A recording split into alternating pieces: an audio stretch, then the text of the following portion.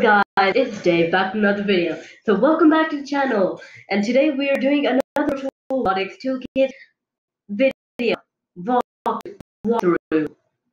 It sounded like I had an accent there. Well, anyway, so we're back again with the virtual robotics, and sorry for the late upload. Basically, today our challenge is to do this.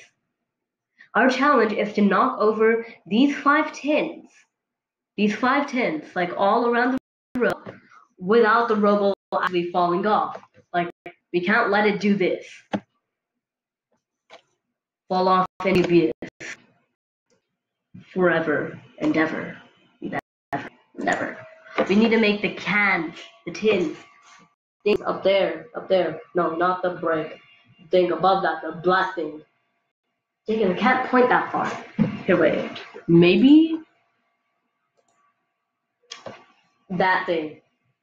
We need to make that tin fall. Bring it down. Okay, yeah. So, yeah, that's our problem. Well, and we've got the solution: a loop program and so to explain our rope, it has the ultrasonic sensor so that it can sense the cans. It has a color sensor so that it could stop it from going over the edge, and it has this beak thing so that it could hold it and push it, just like, imagine this can. So slow down. I think I might open that. Shoot. Okay, I'm back. Okay, so yeah. So let's go. Well, first I'm actually going to explain my program. No, don't skip yet, okay? Also, if you like these videos, please consider liking and subscribing. It's free and you can undo it later. So, basically my program is that it makes the robo spin around until it senses one of the cans. Then it goes, pushes it over, and then goes back to the center, spins around again, and then senses the can. Does that over and over until all the cans are gone. And to make sure I've done that, right, we've made the loop go 5 times, and at the end it'd be like, we knock cans. Done. So let's go.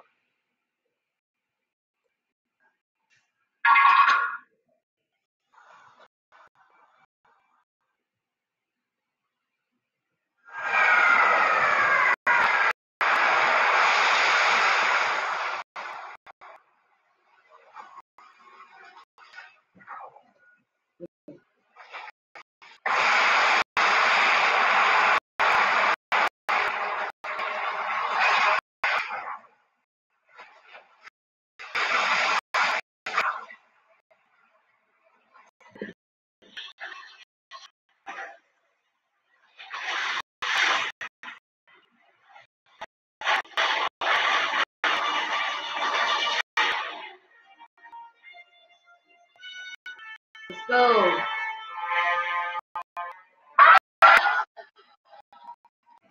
Boom.